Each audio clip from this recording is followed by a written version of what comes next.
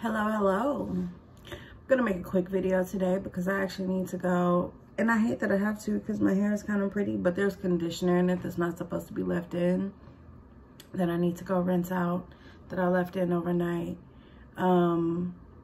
But I just wanted to get my video out of the way. I just went grocery shopping. I'm making some hard shell tacos tonight with some cabbage slaw and some rice and beans, because I really was craving Taco Bell, but I didn't want to eat Taco Bell. So, and I'm doing it. I got Taco Bell's seasoning packet, which is so out of line for me. I usually would make my own, you know, kind of stewed ground beef situation, but I wanted that without actually getting it. So, you know, I'm going back to my old hood ways for tonight's meal. But the cabbage slaw is not that at all. It's, you know, some jalapeno, some cabbage, lime vinaigrette, some red onion, you know, cherry tomatoes, and I got some Greek yogurt for on top. So, you know, I'm indulging with the Taco Bell taco seasoning packet. But and my rice and beans, you know, I'm gonna make some like turmeric lime rice that, you know, I'm still gonna be me. But my dream was really interesting last night. It was so much going on. I'm not gonna talk about all of it because some of it is on some really personal things after I did my interpretation this morning. But I want to talk about, girl, what? I do want to discuss the 12th house of hidden enemies. And when I did my tarot reading this morning, I got the High Priestess reversed, and I got the Five of Swords reversed, and I got the World card. And immediately, because I had two people in my dream that were really like on some enemy stuff that I could not figure out why. Like, one person was in my face, like 7th house enemy, you know, aggressing me, trying to provoke me. And the other person was someone who revealed to be an enemy in my life recently. And it's a really interesting thing that I recognize that my 8th house of other people's resources, and I have Venus and Jupiter there, so I experience a lot of like great gains and losses. And so sometimes when I'm in a time of loss, my 12th house enemies get revealed because those people fall away, or they become aggressors one way or another, or they help me and then turn on me in some kind of way. And so there's always a connection between 8th house and like my great gains and losses, and, you know, that activating my tribe and ability to be okay through the resources of others, activating the hidden enemy within people that don't need to be in my village, right? And that doesn't happen often, and it hasn't been a lot of people. I can count on one hand over my entire 39 years of living, and I would still have fingers left over, you know what I mean? But I've noticed these big life events and how that happens. And, you know, also some like maybe, you know, 11th house social network. And just to say, I have Venus in the 8th house with Jupiter in Capricorn. Venus's ruler is Taurus. Taurus is my 12th house. Housing, 4th house, there's a grand trine there, right? And so anytime I'm dealing very specifically with like my foundation shaking up for one reason or another, that happens. So anyway, the last person that revealed themselves to be that sort of enemy in my life after a tough time was in my dream. And they kind of come up in my dreams a lot, and the dreams of my friends, because we all kind of cut that person out after this. And that person has major, like, double Scorpio energy, and is very like potent, you know what I mean, kind of a spirit. And so I feel like because no one in my friend group is giving that person any kind of energy, they are just popping up in everyone's dreams. And I think that's so fascinating. And I'm really interested in how this full moon in Scorpio that's coming up on May 5th is going to trigger this person because, anyway, the energy. So anyway, in my dream, this person like pulled, I was somewhere and I had paid for something and I left my receipt on the table. And they took my receipt without me knowing or caring or, you know, whatever, and did something, and I ended up either getting some money back or something happened because they like rectified something with the receipt. And then they came to me like, oh, I did this for you. And I didn't get anything for it, kind of a thing. And I was like, okay. And I just walked out.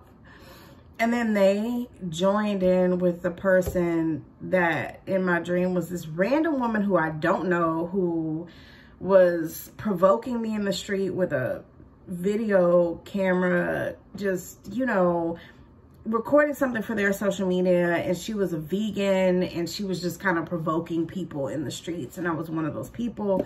So this person who I do know in my life started talking to that person about me, which I thought was interesting. But I just was like, okay, whatever, and walked off. I didn't care because that person is out of my life. I don't really care what they do or what they say. I am a shameless human being, so I don't really worry too much about people talking behind my back or anything like that. Every single time in my life that people have talked about me behind my back and it's gotten back to me, it has benefited me. Because what happens is a person tries to smear campaign me without me even knowing. And those people just get curious about who I am, and then they find me, and then they recognize who I am very authentically, and then they kind of end up liking me or wanting to do something for me or offering something to me. So it just always works out in my benefit, which brings me to my tarot reading. The High Priestess represents the moon. Well, is represented by the moon. The moon is on the card. It's very important. And if you understand the astrology behind tarot, the moon, you would think would be the actual moon card, but the moon is actually attached to the High Priestess. The moon is the ruler of my second house of money and values. Okay, stay with me now. She's reversed. My hands are off in this magic. It's new moon time. Okay? Let things be. Five of Swords reversed. Some things against me, whatever they are, it's not my business. Doesn't need to be here.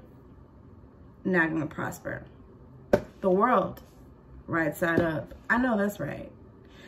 What I understood is no weapon formed against me shall prosper. And as a matter of fact, any weapon formed against me will be a tool for my prosperity. And that's just what it is. And it's probably going to benefit me financially. So I'm just let that work itself out because it's not my business. It's not my business.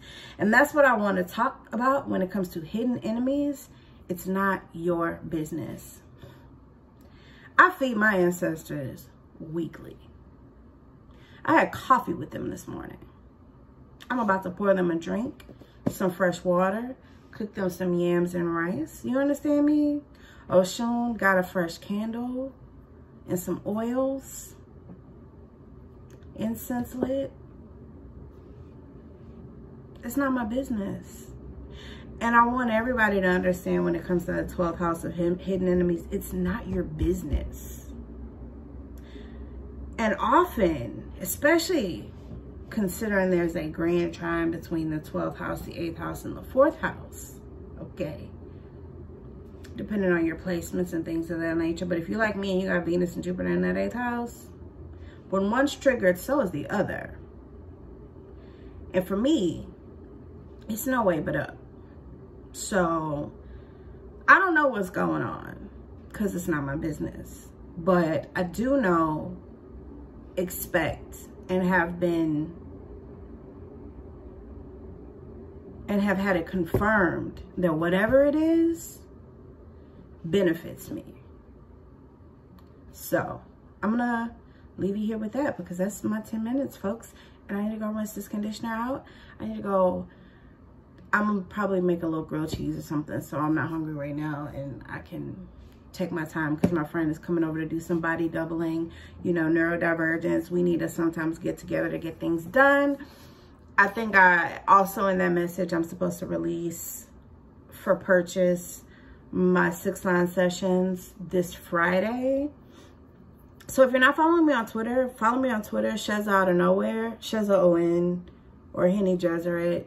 Even though I think I should start a new Twitter because y'all, I'm on that Twitter like cussing out K-pop stans for coming to Janet Jackson. I'm irreverent, I'm ridiculous, I'm shameless, I'm not appropriate.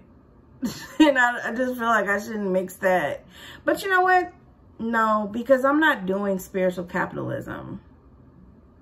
So yeah, go ahead and follow me over there because I will not be moved by needing to have a neat and nice brand. You need to know who I am. Like, I am mature and all that, but I'm also like kind of hood and I will curse people out. And, you know, I'm safe for marginalized people, but I'm kind of not safe for I'm not safe for anyone else. You know what I mean? Especially bigots.